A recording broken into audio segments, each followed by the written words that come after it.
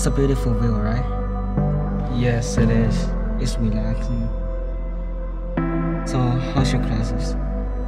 Pretty good. My favorite class is PE. I don't like PE. I just can't remember. Do you have any plan during summer? I think I'm gonna play Counter-Strike whole day. What do you want to do when you grow up? I wanna be a designer. I like to draw. I want to film you. I like filming. I just want to leave the city to go somewhere else, far away from here. Let's stay in touch in summer. Yeah, cool, definitely.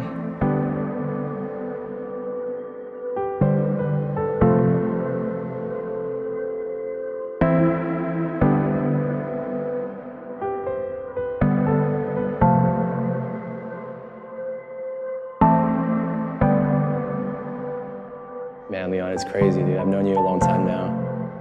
Coming here reminds me of how, back in college we lost touch for a bit, actually quite a few times. I know, man, always just back and forth. We try to rekindle that a little bit, but it's always been tough. I don't know, just shit happens, It does.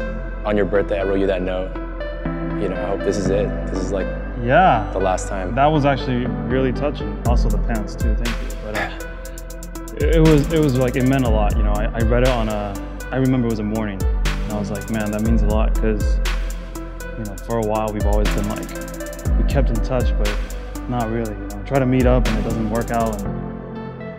But yeah, we're here now and we're doing all this stuff. Do you feel like you have any regrets? I've taken a lot of things for granted over the years. I think we all have. Yeah, man, like a lot of relationships, opportunities. I feel that way, But I think the older we get, you realize that actually becomes your path. Yeah. It kind of molds who you are and builds who you are. And I'm able to be the creative that I am today because of those fuck ups and regrets or whatever. Actually, I wouldn't call it regrets.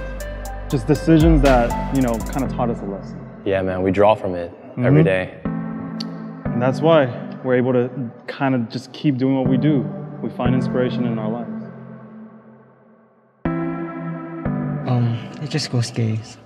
Okay, let's go. Watch my back. Alright.